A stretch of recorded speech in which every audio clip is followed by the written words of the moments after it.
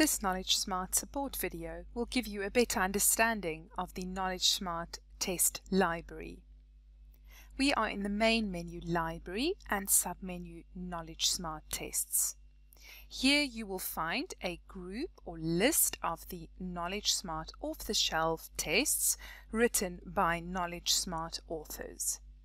This list may differ from customer to customer based on your subscription plan. Tests are listed in alphabetic order.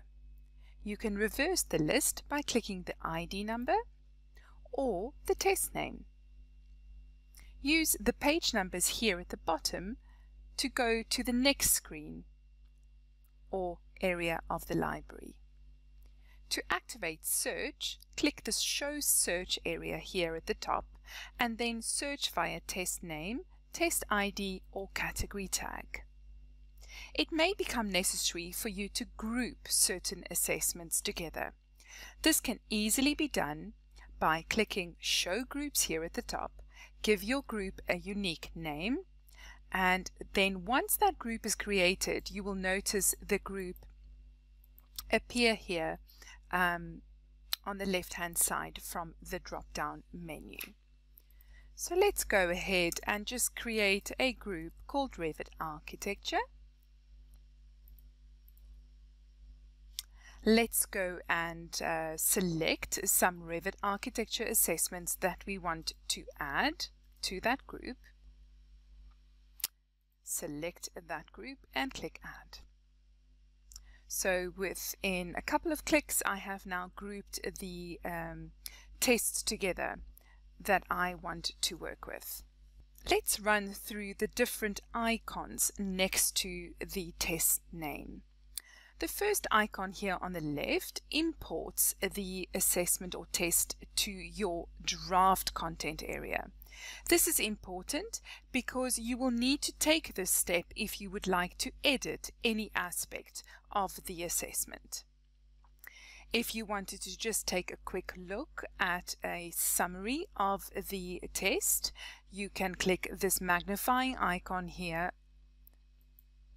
and that will then open up that test summary page for you. Here you can look at the test name, description, the module breakdown or modular breakdown, the number of available questions versus the number of assigned questions. The available questions is the question pool, and the number of assigned questions is the actual number of questions that the user will have to answer. Here you can look if there is a time limit that has been applied to this test, as well as welcome text or category tags. For more information on editing a KnowledgeSmart test or customizing KnowledgeSmart library content, please look out for that specific video. Now back to our icons. The third icon allows you to download the dataset files linked to the specific tests. The next one on the right downloads all the coaching files. This is of course the coaching material that is associated with this specific test. Please note that not all authors provide their coaching notes as downloads, and some display as plain text notes assigned to each question. These can be viewed in the master question CSV export on a per test basis.